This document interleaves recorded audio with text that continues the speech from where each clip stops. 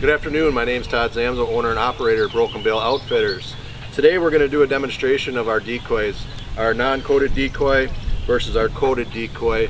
We're going to shoot 2 times at each decoy using Black Cloud number 2 3-inch. Stay tuned and we will get the decoys put out and then we'll get the video going. We're going to shoot at the non-coated one first. It's approximately 20-25 yards away.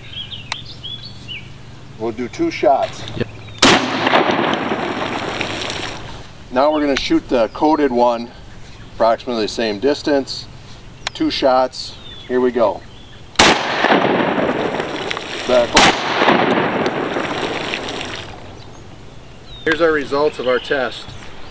2 shots at each decoy. As you can see, we've got pellets that penetrated the non-foam or non-coated decoy. I took the foam off that I had tried to patch the old holes up with, and you can also see that they went in quite a ways, both sides. And we do have some in the head. The head took quite a blow, but it's okay. Now for the coated decoy, as you can see, it got hit pretty good, but not one BB penetrated the body of the decoy.